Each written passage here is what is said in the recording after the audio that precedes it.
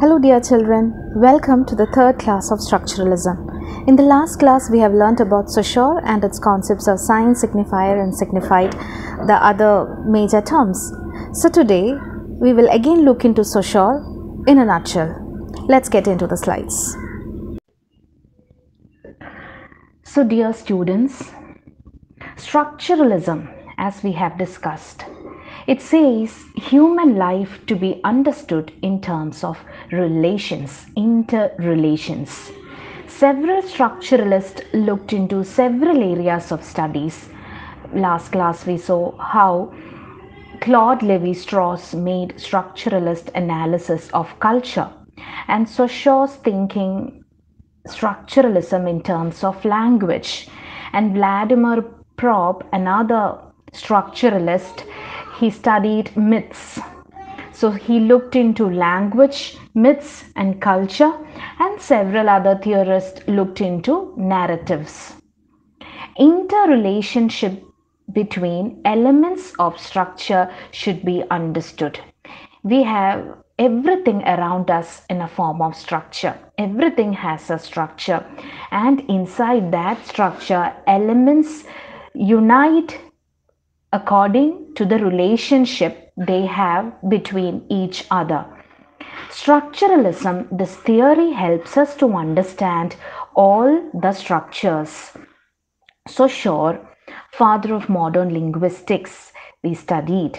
He taught at University of Geneva, and the lectures he gave in the university were published after his death in 1916 by his students itself. We saw the students also, the names of the students also. It was published as a course in general linguistics in 1916, and the English translation came in 1959. He proposed that language was a system in which various components existed in relation to each other. And we looked into the concept of langue and parole. What do you mean by langue? The set of rules by which we combine. Langue means rules. In that rules, we combine words into sentences. We construct a lot of sentences in our daily life. According to certain rules only, we construct sentence. Then only it would be meaningful to the other person. So langue is the set of rules by which we combine words into sentences. And we use certain words in certain ways, and rules can't be altered. It is rarely altered. It is termed as langue. And what do you mean by parole? We discussed. It is the everyday speech that we use, or individual utterance that we use. Langue exists beyond speech. Langue exists beyond speech. What do you mean by that? Langue exists beyond speech. That means if I say a word like tree, if I am speaking about a tree, when I utter the word tree, tree has several meanings outside the meaning I intend. Tree can be home, another meaning, or tree can be umbrella. Like when it gets rain, we go near a tree and we stand there as like an umbrella. Tree denotes a chair too, like we sit on a tree branch. So langue exists beyond the speech level. And we said about Saussure moved away from historical study of language. Like he focused on the synchronic study. That is, he looked into the language in the current stage. And he didn't look into the history, which is the diachronic study. He didn't look into the evolution, but he looked the language at a particular point of time, and he studied its structures. And he laid the foundation of semiotics. What do you mean by semiotics? It is simply the study of signs. That signs include words, or signs include gestures, or sounds, or objects, or visuals that generate meaning. Those are signs. Semiotics can be defined simply as the study of signs. Structuralists are interested in the interrelationship between units and rules. Units can be words, rules that the way that words can be put together, how the words are put together, that is according to certain rules. In language, Shaw looked into language in terms of structuralism. Units are words and the rules are the forms of grammar in which we order the words. Like, my name is Ashna. My name is Ashna. I have formed the sentence according to a rule. It will not be a meaningful sentence if I say, is my Ashna name? There is no meaning in that. We give meaning to the sentences according to the rules, then it is understood by the other person. Structure organizes units and rules into meaningful sentences. It is inside a structure. These units and rules together make a meaningful sentence in the structure of English language system. See, all human beings use some sort of structuring principles. We believe we all are living in a structure. School is a structure, nation is a structure, family is a structure. So the properties of structure can be said as structure has wholeness, or structure is capable of transformation, or according to transformation it undergoes self-regulation. So how can you define that? What is a structure? Wholeness. System functions as a whole, not as individual parts. If we take a family, example of a family, family functions as a whole. Father, mother, children constitutes a family. We cannot say a family if a person is standing alone. A family constitutes of father, mother and children. So like that, structure also has wholeness, the whole system, whole structure of language. And structure is capable of transformation. That is, structure is not a static but it is capable of change. When new units are added into the system, structure is capable of transformation, to get transformed itself. According to transformation, it undergoes self-regulation. But basic structure will not be changed in that. Structure would remain the same, but when it undergoes transformation, when it happens, it itself self-regulation would be there. And the transformation of a system never leads to anything outside the system. In case of language, I told you, units are words and the rules are the forms of grammar. In different languages, grammar rules are different because words are different, grammar rules are different. But the structure is same in all languages. What is that structure? Words are put together within a grammatical system to generate meaning. Structure is same in all languages. Structuralists believe that underlying structures organize units and rules into meaningful systems. And this is generated by human mind itself. It is not existed before. It is generated by human mind itself. Structuralists believe that underlying structures organize units and rules into meaningful system, and it is generated by human mind itself. And we looked last class, we looked into Saussures idea on linguistics, the nature of linguistic sign. Sign consists of concept and sound image, that is signifier and signified. Saussure says sound image is the signifier, concept is signified. Language gives shapes to ideas. With language only we can present an idea. Without language we cannot even think. We think on the basis of language, right? Without language we cannot express ourselves, we cannot think, right? So language gives us the reality. Then when you come into linguistic value, we can say that value of a sign, value of a word.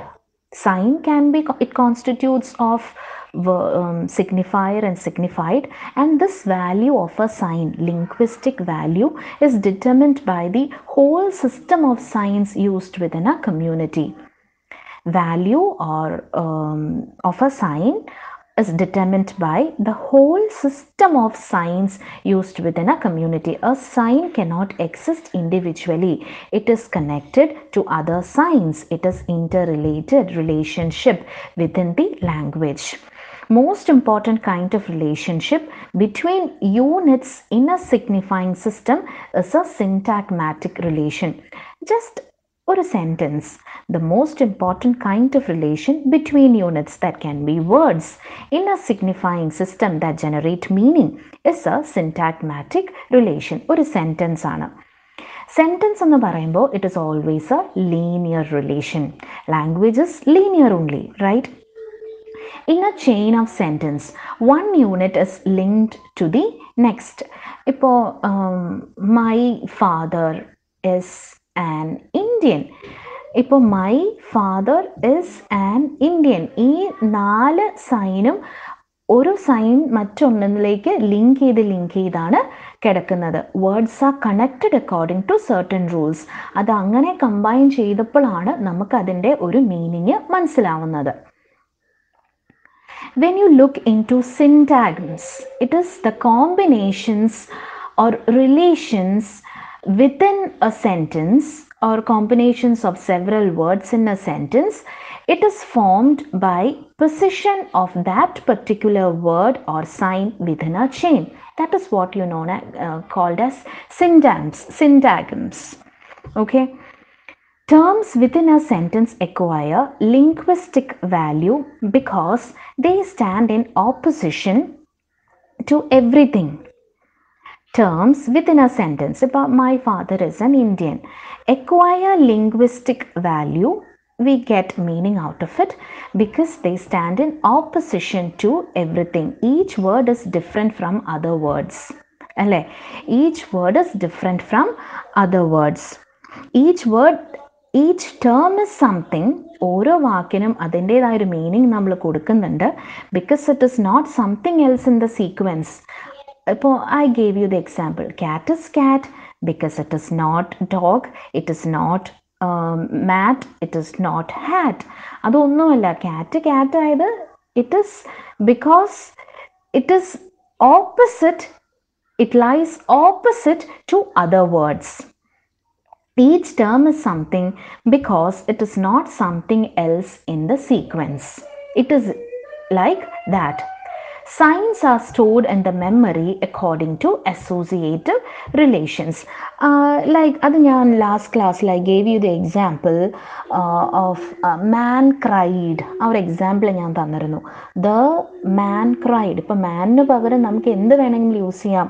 Girl, woman, boy, father, mother, everything we can use. And these signs are stored in the memory according to these associative relations. And in German adinu pagaram, or is an Indian adinu pagaram enki German, American, and the scientist, teacher endu venengilum namukku use cheyanayittu pattum. And so Shaw focused on binary opposition. So signs are stored in the memory according to associative relations. നമ്മുടെ മെമ്മറിയിൽ ഈ signs ഒക്കെ store ചെയ്തിരിക്കുന്നത് according to the relations between the words. Like nouns, we select a particular noun in a context. അതുപോലെ we select a particular verb in a context from a lot of verbs. Okay, it is defining now. So Shaw focused on binary opposition. Binary opposition is defining a unit of language against what it is not. That means black ആയത് അത് white അല്ലാത്തത് കൊണ്ടാണ്. Okay, cat is a cat because it is not dog, man, lion. Language is a system of contrast. ഒന്ന് മറ്റത് അല്ലാത്തത് കൊണ്ടാണ് അത് അതുപോലെ അവിടെ നിലനിൽക്കുന്നത്. Cat is a cat because it is not a dog. കാറ്റിനെ കാറ്റ് എന്ന് നമ്മൾ വിളിക്കുന്നത് ബിക്കോസ് ആ ഒരു വാക്ക് അത് ഡോഗോ മാനോ ലയണോ അല്ലാത്തത് കൊണ്ടാണ്.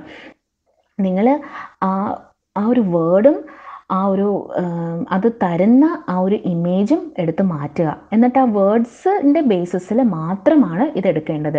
കാറ്റ് ഇസ് എ കാറ്റ്, CAT കാറ്റ് എന്ന് പറഞ്ഞതിന് നമ്മൾ കാറ്റ് എന്ന് പറയുന്നത് കാരണം അത് ഡോഗോ മാനോ ലയണോ ഒന്നും അല്ലാത്തത് കൊണ്ടാണ്. ലാംഗ്വേജ് എന്ന് പറയുന്നത് തന്നെ is A system of contrast. So binary opposition is an important thing. And sign composed of signifier and signified. Relationship between signifier and signified is arbitrary, that we have already discussed. എന്ന് വെച്ചാൽ സിഗ്നിഫയറും സിഗ്നിഫൈഡും തമ്മിൽ direct ഒരു കണക്ഷനും ഇല്ല. There is no inherent connection between signifier and signified. A speech community ആണ് നമ്മൾ ആ ഒരു കണക്ഷൻ കൊടുക്കുന്നത്. ഇപ്പോൾ ഇംഗ്ലീഷ് സംസാരിക്കുന്ന എല്ലാവരും പൂച്ച എന്ന ജീവിനെ we call it as cat. Okay, and we give same connection between signifier and signified. പൂച്ചയ്ക്ക് cat is associated with that particular animal in that speech community. Okay, അത് പക്ഷേ കാറ്റ് എന്ന് പറയുന്നത് മലയാളം കമ്മ്യൂണിറ്റിയിൽ കാറ്റ് ആയിട്ടല്ല അത് അസോസിയേറ്റ് ചെയ്യുന്നത്. V associate and we gave the name it as പൂച്ച.